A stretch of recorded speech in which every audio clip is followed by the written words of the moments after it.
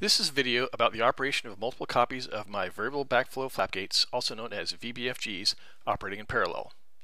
Replacing one or more flap-gated culverts with multiple culverts that allow tidal exchange allows habitat restoration while preserving flood control benefits. This is a plan view of a number of openings in a flood wall. Each opening has a side-hinged VBFG. The tidal side of the wall is above and the protected side is below the flood wall in this graphic. The flood tide is rising and water is flowing through the openings, filling some portion of the storage volume on the protected side of the flood wall. Wire rope and my proprietary tension regulators produce torsion, which hold each of the gates open. Adjustable stops control the position of the gate leaves when they are fully open. As the flood tide progresses, the flow velocity increases due to the geometry of the storage prism on the protected side of the flood wall. As the water level rises, the incremental storage volume increases dramatically. My tide gate design uses the same principle that causes an airplane wing to generate lift. Energy along a streamline in a flow field is defined by the Bernoulli equation. As the square of the flow velocity increases, the pressure and/or elevation must decrease.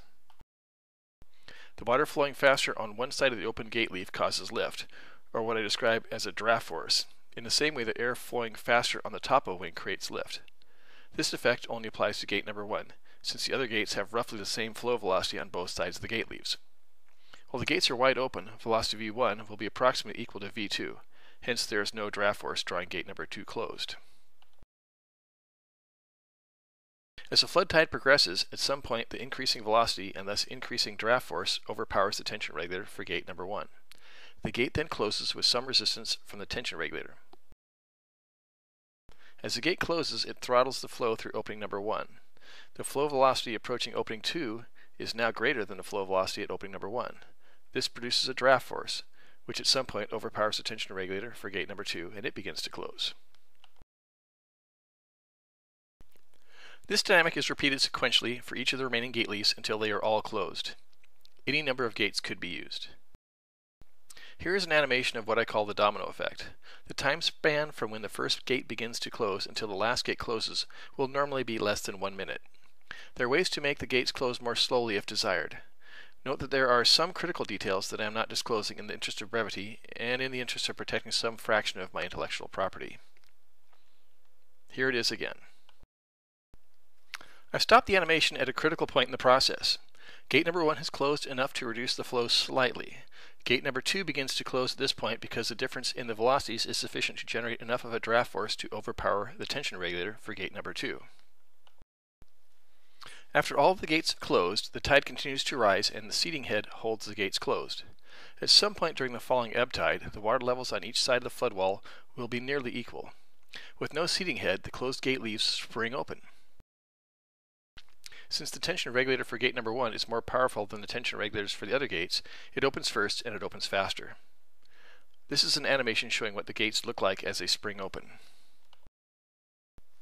Fish biologists who I have been in contact with in the past have told me that fish-friendly tide gates should open wide to maximize the probability that juvenile fish can pass through the open gates. The stop for gate number 1 is set so that the gate opens wider than the other gates. This allows the wide open gate to be restrained with less torque since the draft force is reduced. This also makes it easier for fish to find the opening and get past the open gate. Increasing the torque applied to gate number 1 will cause all of the gates to stay open longer during the flood tide. Reducing the torque for gate number 1 will cause the gates to close earlier. The tension regulator settings for gates 2, 3, 4, etc. will only need to be changed if the closing water level is changed dramatically. Note that if all of the tension regulators are disconnected, the gates will open and close like normal flap gates that allow no backflow. Temporarily disabling backflow could be useful at times. This is a side view animation of a side-hinged VBFG opening and closing with the ebbing and flooding tides. Multiple VBFGs can also be secured to a concrete headwall cast on the ends of HDPE culverts. One control mechanism effectively controls all of the gates. The control mechanism is simple to operate, and for a given setting, the gates will close consistently with uncanny reliability. This is a photo of me at Edison Slough in front of the VBFG control mechanism there. The control mechanism is simple and it is tamper-proof. There have been a number of attempts to design tide gates that allow some amount of backflow for fish passage. There are self-regulating tide gates, also known as SRTs, pet doors, fish flaps, guillotines, and other designs. Some are ridiculously complicated. Here are photos of a few of the more complicated designs. It's a small wonder that many people feel that good fish-friendly tide gate designs simply do not exist. The people who came up with these designs thought they were state-of-the-art, and I suppose they are, like a Picasso. I presume that they all work to some degree, but there is nothing elegant about them. In contrast, my VBFG is an elegantly simple design for a flapgate that opens wide and allows backflow. This last design is known as a muted tidal regulator. During the design stage of the Nature Conservancy's Fisher Slough project, creating new wetlands for salmon, I was tasked with writing the specifications for the floodgates. I explained the physics of my variable backflow flapgate to Tetra Tech's project manager verbally and later in an email. He declined to even consider this design. Instead, he, Tetra Tech, the Nature Conservancy, and the 225 people from 15 organizations who were in contact with the project elected to go with the muted tidal regulator design. In 2011, on a web page, the Nature Conservancy referred to the tide gates at Fisher Slough as state-of-the-art floodgates. Tetra Tech is a major engineering consulting firm. In 2011, they had 13,000 employees and $2.6 billion in revenue. They deliver the best solutions to meet the client's needs using sound science, understanding, and innovation. You would have thought they'd love my idea for a tide gate. Based on Tetra Tech's description of our company, Decline was obviously not a good fit for Tetra Tech. Before the Fisher Slough project was finished, he jumped ship and went to work for an engineering firm named Shannon & Wilson. Shannon & Wilson received over $500,000 of Recovery Act money for their role in the Fisher Slough debacle. Not bad. So what did the Nature Conservancy and President Obama get for their $5.7 billion investment in Fisher Slough? They got the Big Ditch Siphon, 60 acres of what will ultimately be a marsh filled with reed canary grass, and a state-of-the-art floodgate. In reality, the American taxpayers bought this.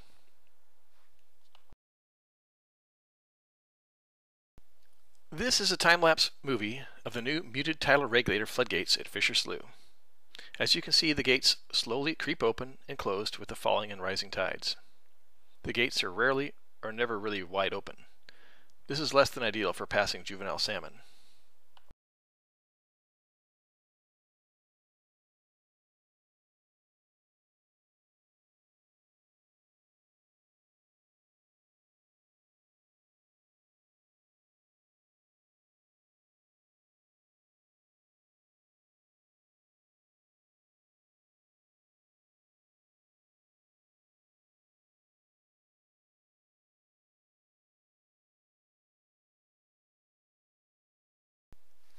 In January of 2013, a report was published regarding the operation of the floodgate at Fisher Slough. These are entries from the logbook for the floodgate, and they were included in the appendix of this report. They tinkered with the flood control mechanism for the Fisher Slough gates on 6 dates within the span of 1 month. Setting the floodgate so that it closes at the target water level of 7.5 feet was done by trial and error. It took multiple attempts over a span of 9 days to get the floodgate to close at the proper elevation. They raised the floodgate setting, then lowered it, then raised it again. Setting my VBFG gate to close at the target elevation is simple, and it can be done with precision in a single iteration. On this graphic, I've circled all the dates that have entries in the Fisher Slough floodgate operation logs. There are 16 entries in 1 year.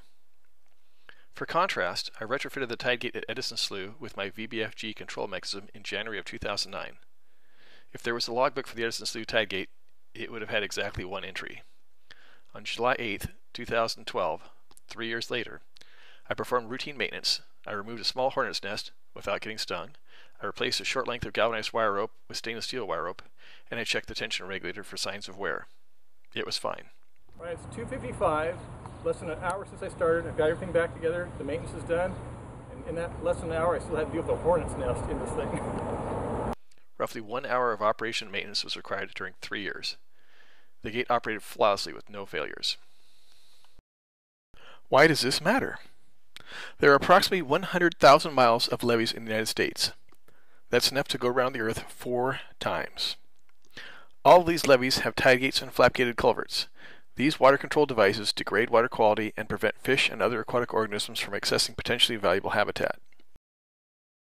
Tide gates and flap gates also have profound effects on the vegetation surrounding the affected watercourses. Invasive non-native plants frequently displace beneficial wetland plants, where the natural hydraulics are radically altered by tide gates and flap gates. For contrast, this is a photograph of the lush, salt-tolerant wetland plants upstream from my VBFG at Edison Slough.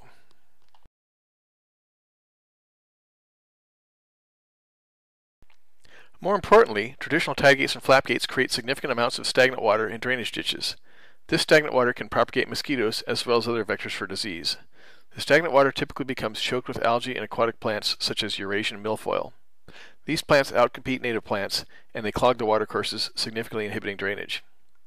When watercourses and drainage ditches are unable to carry runoff, the runoff spills onto the surrounding area, making shallow pools that can be used by mosquitoes. Poor drainage also inhibits crop growth. There is a viable, simple, yet elegant design for an environmentally friendly tide gate. The Variable Backflow Flap Gate by Jewel Tide Gates.